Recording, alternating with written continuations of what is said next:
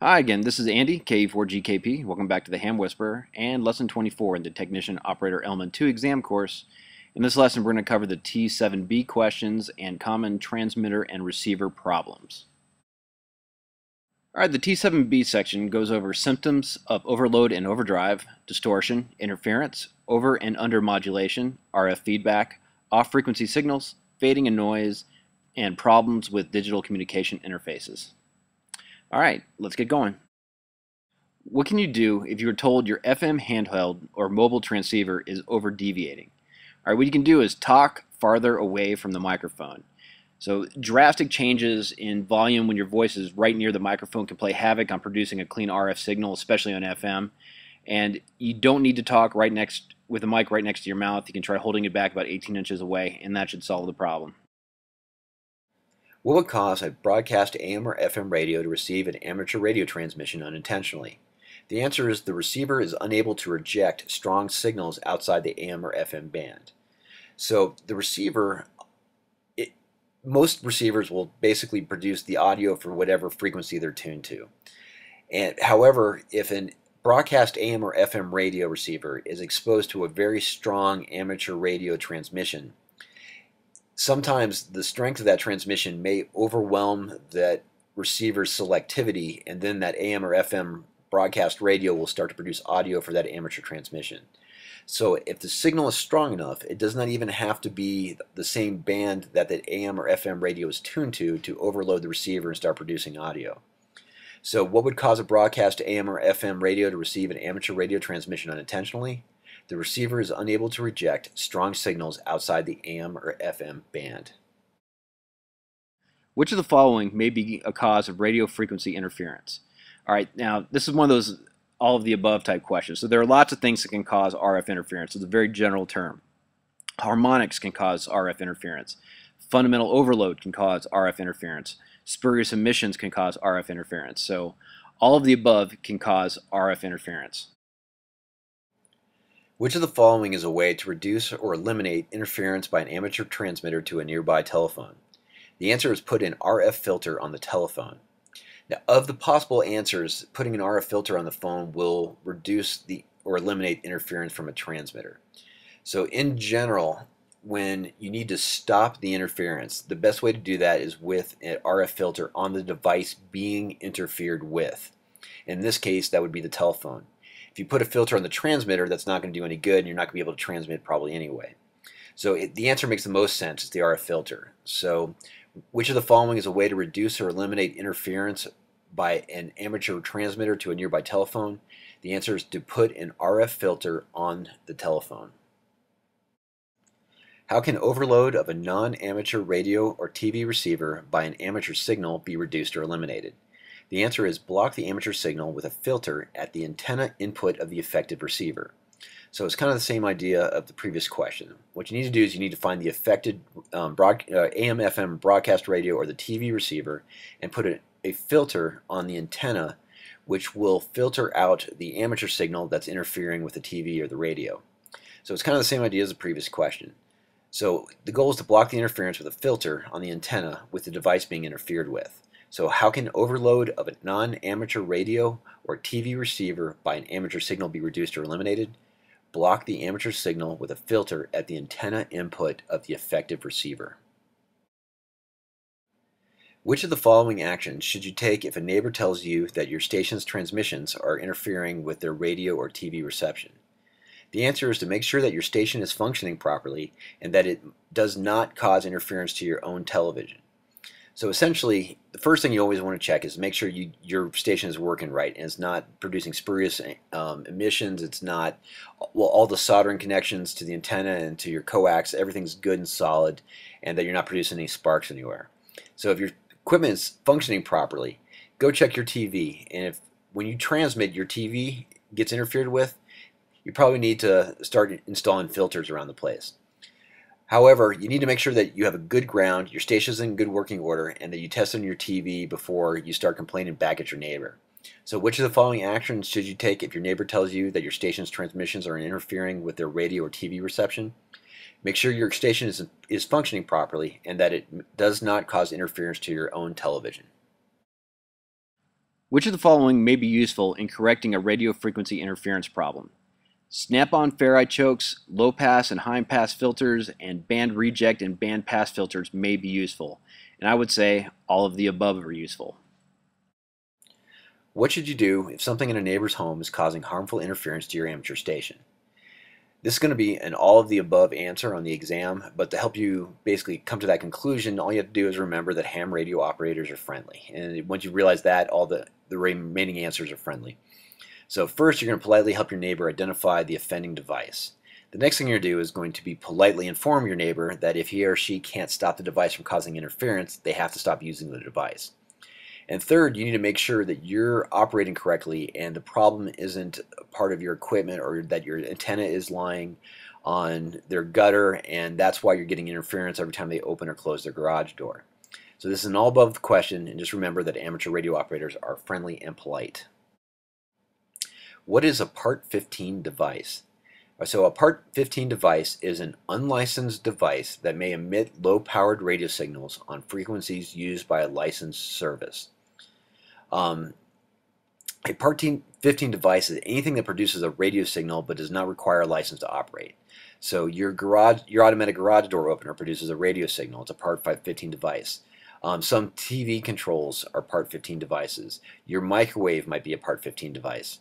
So these type of things, wireless microphones are Part 15 devices. So anything that produces a low-powered radio signal that you do not need a license to operate is generally a Part 15 device. What might be the problem if you receive a report that your audio signal through a repeater is distorted or unintelligible? Well, there are a lot of factors that could cause this, and there are also a lot of all the above answers in this section for some reason. Well, your transmitter could be slightly off frequency and needs to be adjusted. That's one. Two, your batteries could be low. Or three, you could just be in a bad location and the repeater can't pick you up very well. So just remember there are multiple answers to this question on the exam. What is a symptom of RF feedback in a transmitter or transceiver? All right, a symptom of this is reports of garbled, distorted, or unintelligible transmission. And if you're starting to get this, you probably should just pull out the owner's manual and do the troubleshooting checklist in the back. It could be a bunch of things, but the owner's manual should help you out. What might be the first step to resolve cable TV interference from your ham radio transmission? The answer is to be sure all TV coaxial connectors are installed properly. So the other possible answers on this one is installing filters and going basically above and beyond to block out the interference. But remember, the first step in determining the problem is making sure that your equipment and the equipment being interfered with is operating correctly. And for this series of possible answers, the first basically check to make sure the equipment is good is to make sure all the TV coaxial connectors are installed properly. So a loose connector can cause all sorts of problems. It causes sparks and it can actually generate additional RF to what's being produced. So whenever possible, the first step is to check the connections and check the equipment. So what might be the first step to resolve cable TV interference from your ham radio transmission? Be sure all TV coaxial connectors are installed properly. Now the review is over, and now it's time for the T7B quiz. So take out a pencil and paper, number 1 through 12. I'm going to go through the questions pretty quick, so if you need more time, just pause the video and take all the time you need. And when you're done, be sure to stop by hamwhisper.com and check your answers. You'll find them under the exam answers page under the T7B quiz link. And with that, let's start with the quiz. Question 1. What can you do if you are told your FM handheld or mobile transceiver is over-deviating? A. Talk louder into the microphone. B. Let the transceiver cool off. C. Change it to a higher power level. Or D. Talk farther away from the microphone. Question 2. What would cause a broadcast AM or FM radio to receive an amateur radio transmission unintentionally? A. The receiver is unable to reject strong signals outside the AM or FM band. B. The microphone gain on the transmitter is turned up too high. C. The audio amplifier of the transmitter is overloaded. Or D. The deviation of an amateur transmitter is set too low. Question 3. Which of the following may be a cause of radio frequency interference? A. Fundamental overload. B. Harmonics. C. Spurious emissions. Or D. All of these choices are correct. Question 4. Which of the following is a way to reduce or eliminate interference by an amateur transmitter to a nearby telephone? A. Put a filter on the amateur transmitter. B. Reduce the microphone gain. C. Reduce the SWR in the transmitter transmission line. Or D. Put an RF filter on the telephone. Question 5. How can overload of a non-amateur radio or TV receiver by an amateur signal be reduced or eliminated? A. Block the amateur signal with a filter at the antenna input of the affected receiver. B. Block the interfering signal with a filter on the amateur transmitter. C. Switch the transmitter from FM to single sideband. Or D. Switch the transmitter to a narrow band mode. Question 6. Which of the following actions should you take if a neighbor tells you that your station's transmissions are interfering with their radio or TV reception? A. Make sure that your station is functioning properly and that it does not cause interference to your own radio or television when it is turned to the same channel. B. Immediately turn off your transmitter and contact the nearest FCC office for assistance. C. Tell them that your license gives you the right to transmit and nothing can be done to reduce the interference. Or D. Install a harmonic doubler on your output of your transmitter and tune it until the interference is eliminated. Question 7. Which of the following may be useful in correcting a radio frequency interference problem? A. Snap-on ferrite chokes. B. Low-pass and high-pass filters. C. Band reject and band pass filters. Or D. All of these choices are correct. Question 8. What should you do if something in a neighbor's home is causing harmful interference to your amateur station? A. Work with your neighbor to identify the offending device. B. Politely inform your neighbor about the rules that prohibit the use of devices which cause interference. C. Check your station and make sure it meets standards of good amateur practice. Or D. All of these choices are correct. Question 9. What is a Part 15 device? A. An unlicensed device that may emit low-powered radio signals on frequencies used by a licensed service.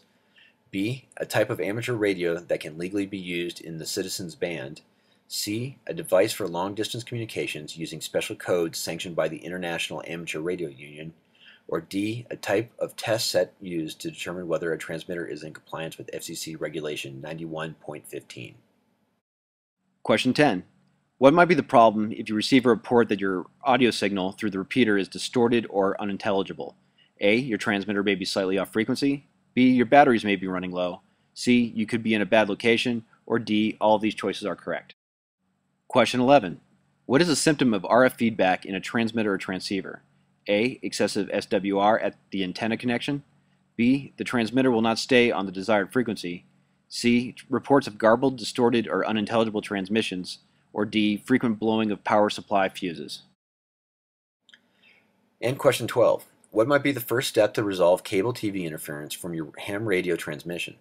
A. Add a low-pass filter to the TV antenna input. B. Add a high-pass filter to the TV antenna input. C. Add a preamplifier to the TV antenna input. Or D. Be sure all TV coaxial connectors are installed properly.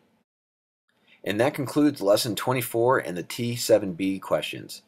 So, now that you're done with the quiz, be sure to stop by hamwhisperer.com and check your answers. And until next time in Lesson 25, this is Andy, KE4GKP, saying 73, and I hope to hear you on the air soon.